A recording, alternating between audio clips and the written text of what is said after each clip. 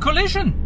Yeah, he did the same with me. Yeah, guys, got a little bit of an issue. Scotty, I think, lost his high beam.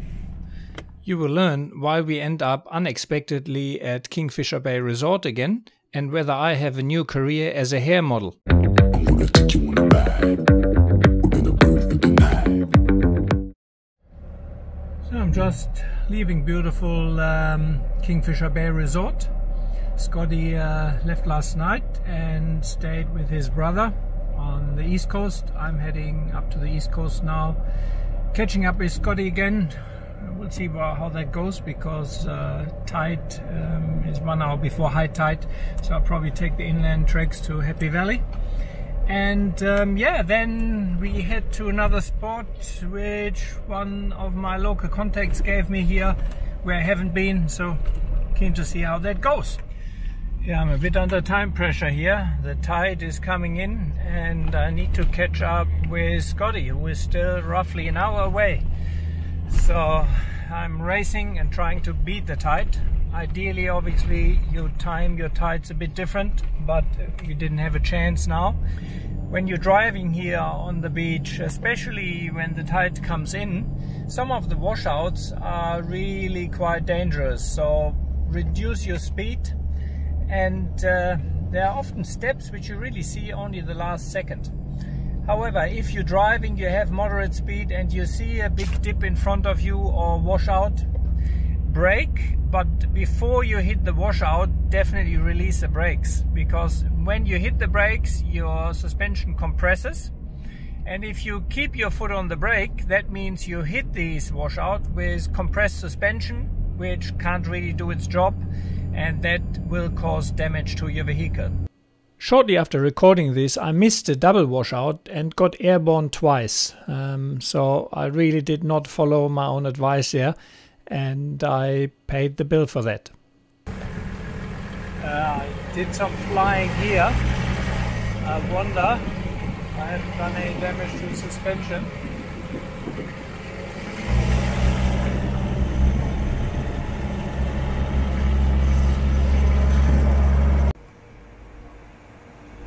Orchid Beach. How are you? That's what I need.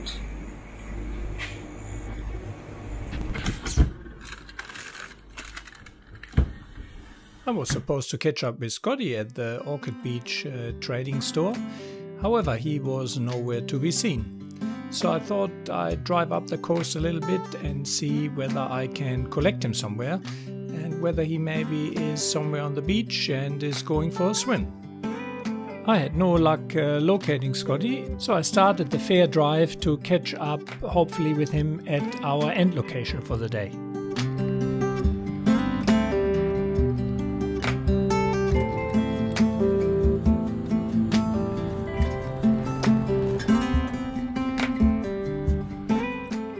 So it's another pretty hard day at the office here with Scotty. Ah, terrible. Terrible. You know, I really got to complain that sand is too white and that water is too green. I've got a further complaint. Yeah. It's squeegee sand, huh? Really sand. Yes. Yeah, guys, got a little bit of an issue. Trying to race up here, catch up with Scotty, and having the tide against me, and I'm really, yeah, I don't want to drive through salt water. And there's not that much beach left at high tide. So I drove too fast, you know, exactly what I preach not to do. And missed one of the washouts and really had a good fly, all four wheels in the air, I reckon. I obviously didn't see it.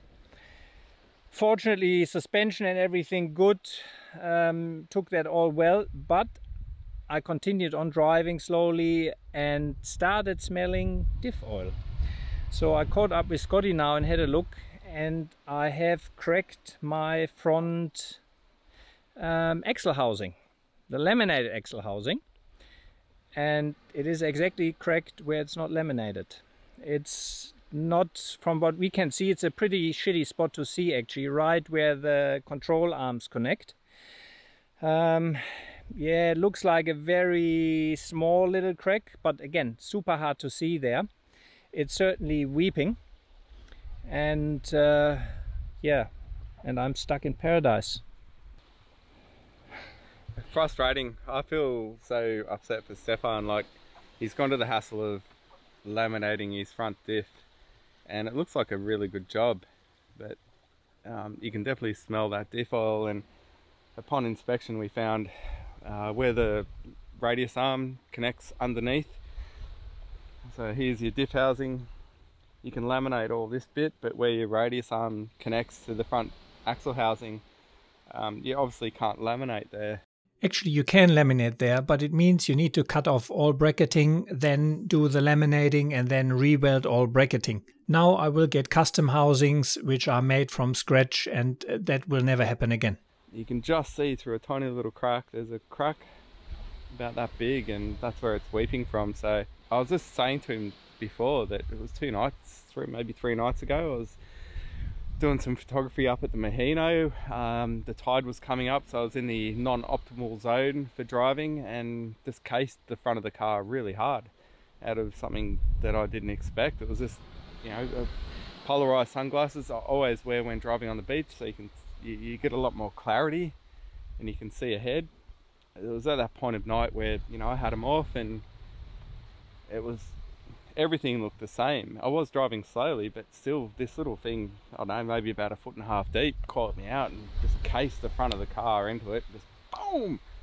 And yeah, that's Fraser, you know, you can never go too slow, but you got to get places. If you're eating up kilometers to get up to the top end, you can't do 40 kilometers an hour. Yeah, look, I'm not too gutted, to be honest. I mean, been there before, obviously not with a broken axle housing, but with stuff. Shit happens. The car has had a pretty hard last year with canning, desert trips, and at times I had to push it a bit. So it is what it is. So I reckon latest tomorrow morning we're gonna make our way out of here, and I've certainly got to go slow. And guys, I usually drive slow. Honestly, if I drive over 40 on the beach, usually doesn't happen. I can verify that. Yeah, I know. It annoys him that I drive too slow. Yeah, so you know that happens when you try to push it and really break your own rules.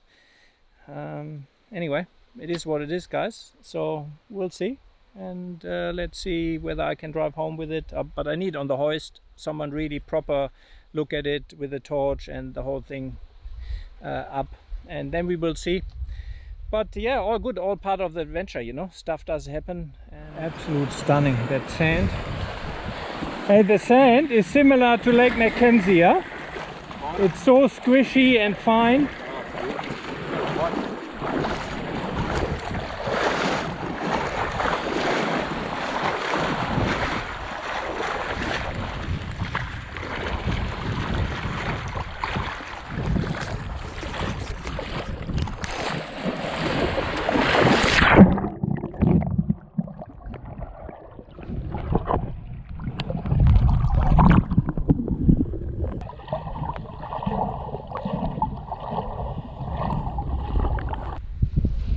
Hey guys, I thought I'd do a very quick review. I purchased it actually in Alice Springs in the desert, what's it called, Scotty? Desert Dwellers? The Desert Dwellers? Aqua Pack shower, and I've used it on the canning and I really love it. It's pretty much lithium ion powered, so you can charge it with any USB charger. And we're here on a pristine beach where we don't have any fresh water. So I don't like the salt water on my skin, dry and so on. So gonna have a quick shower. I've got one of the jerrys just for water, and for that purpose.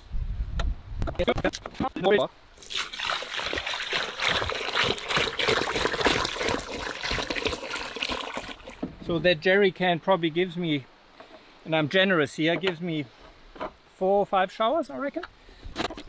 I just hope it's charged. I haven't used it since the canning, so let's see. It does. So you just chuck it in here, and oh, it's warm. I'm gonna take you on a ride. We're gonna burn through the night. Why you're so salty? I'll still take a bite. Okay, we can take my Lambo. So usually I would lather up now, put soap on. Obviously we don't do that here. Pristine nature. $70 I think it was. Can only highly recommend it.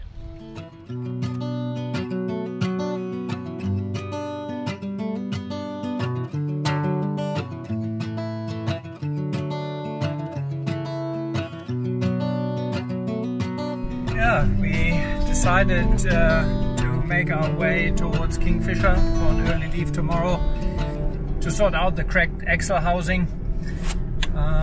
Yeah, it's leaking, it's weeping. I mean, I should be alright getting there, but again, we can't really see whether there is more damage. I don't want to have the wheel falling off, so we want to get as close as we can.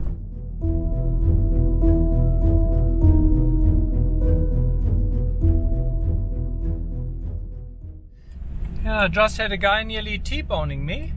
Obviously on the beach here, I've got my indicator towards the left, and I'm driving close to the water's edge on the left hand side, so the oncoming traffic really should drive a bit higher up.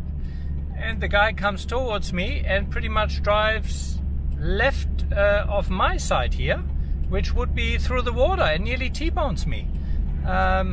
So make sure that your indicator is running to the side where you're gonna drive. So I'm gonna drive on the water's edge to the left, so my indicator is going to the left. And yeah, normal road rules, you know. Oh mate, that was just ugly. Speak to him, he full-on collision. Yeah, he did the same with me.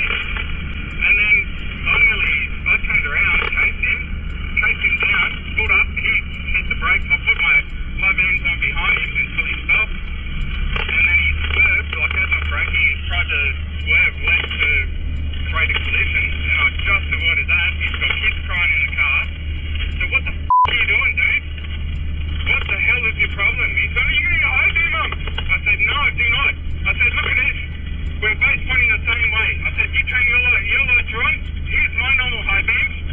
What's different? Yeah, I couldn't do this. I said, well, that's your problem, mate. We've both got the lights of the same strength.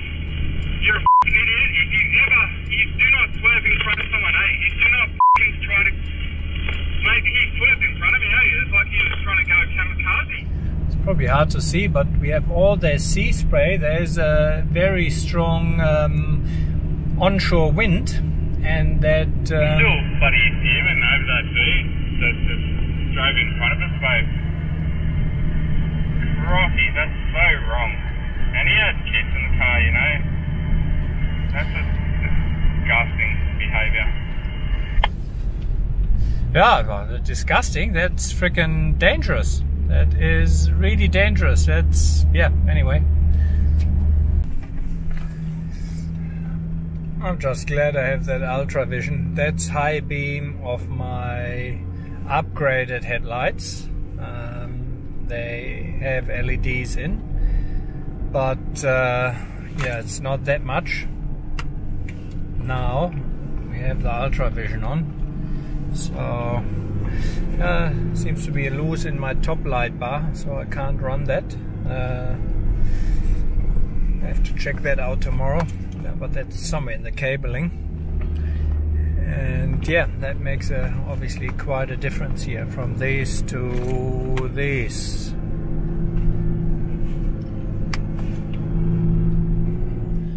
It all happens together as usual.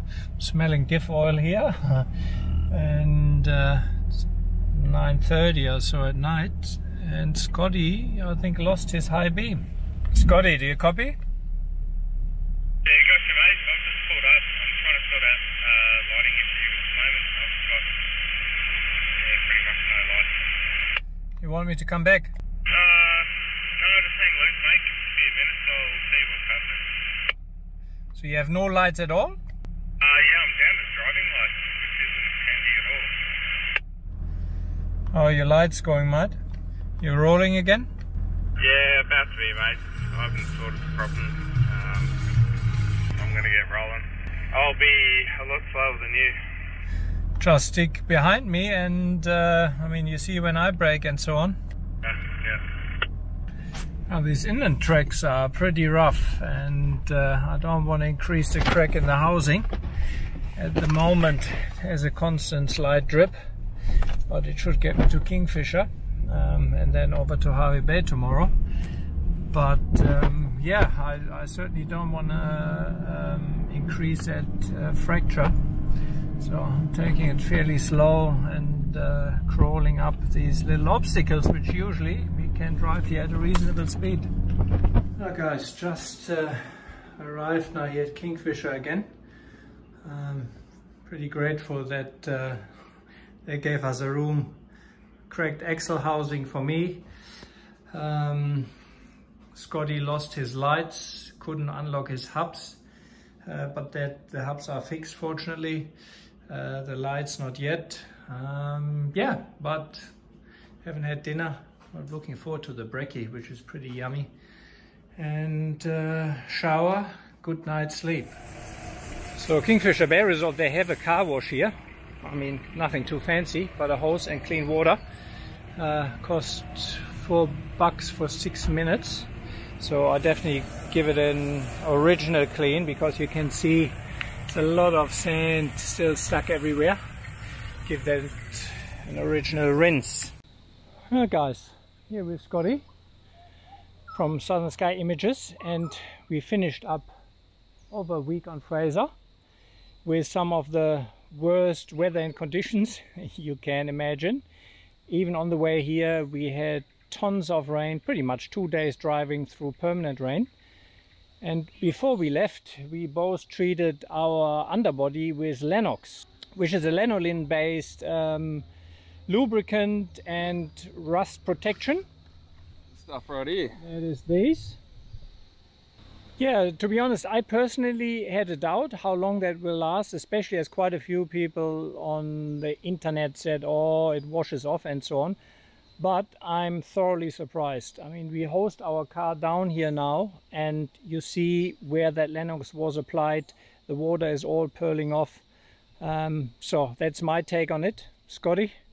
Yeah, so like Stefan, I applied the Lennox product before coming up.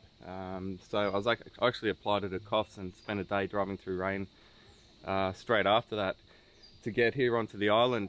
This is the first time I've been on Fraser though, where I've actually had a look and washed underneath, and all the shiny bits, or bits are meant to be shiny, are still in fact shiny and not looking orange. So I've got to say, pretty happy with it so far. It looks like it's, you know, done the job really well. No rust at all underneath. Everything still looks nice and black, oiled up, you could say, although it isn't oily. One of the things I was concerned about was sand and things like that, you know, a bit of grime getting stuck onto parts, moving parts.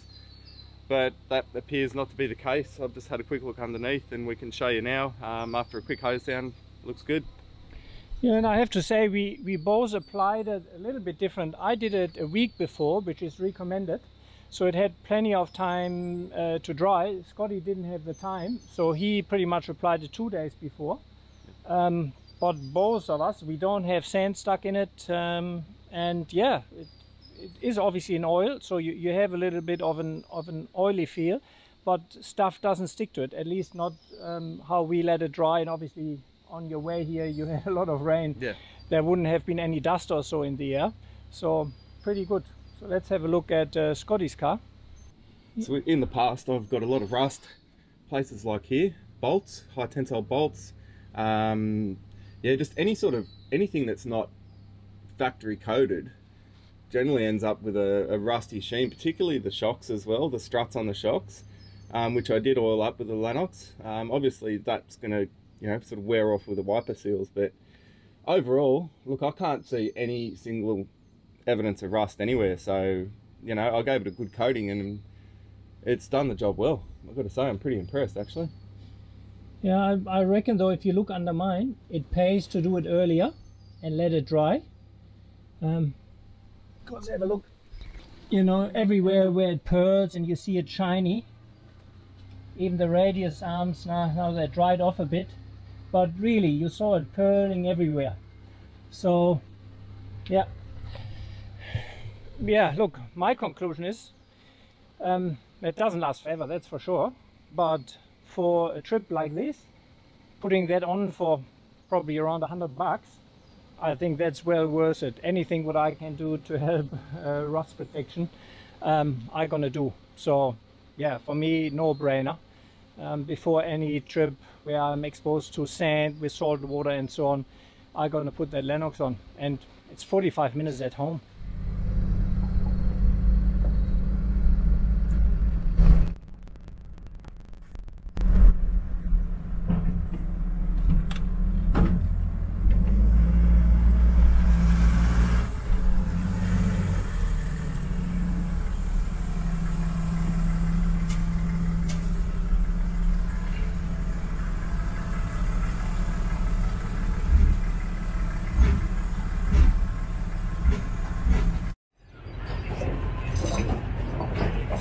I somehow didn't have Scotty on the list there, so just managed to squeeze him in there.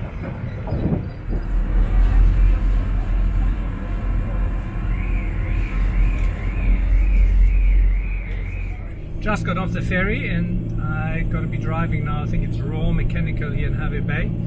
They agreed to have a look there and see how the axle looks. And yeah, whether anything else, I have a slight vibration here, so I don't know, may have been something else, but yeah, we'll see. And hopefully I can get that patched at least to drive home. And then I was thinking for an axle upgrade anyway, so maybe it's time to do that now.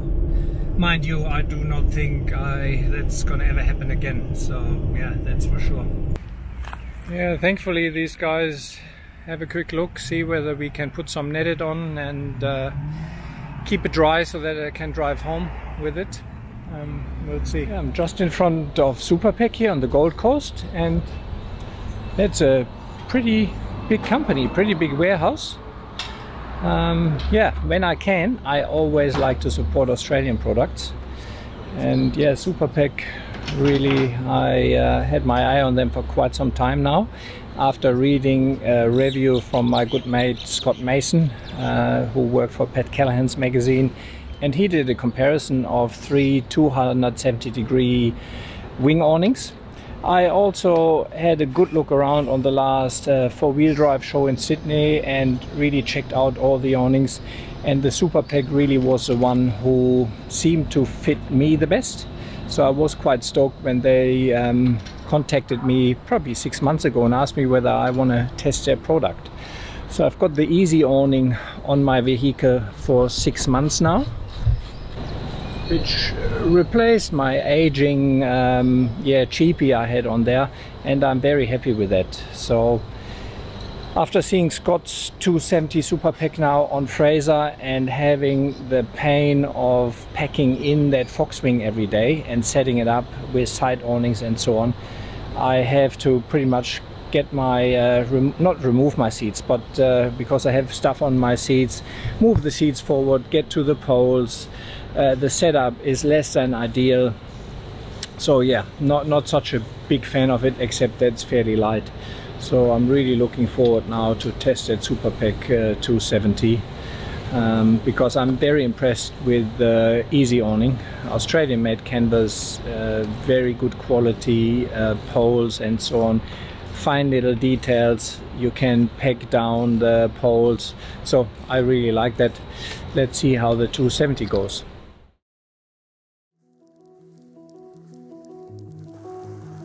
This was the final episode of our Fraser Island adventure. I hope you enjoyed the ride as much as we did. If you like to support me, it would be greatly appreciated to shout me a cup of coffee or two by becoming my Patreon supporter. These will help me to stay independent and make these videos for you. Otherwise, please also don't forget to share, like, subscribe and leave me a comment in the comment section. Have we missed anything on Fraser? Thanks a lot for watching. I hope to catch up with you one day on the tracks.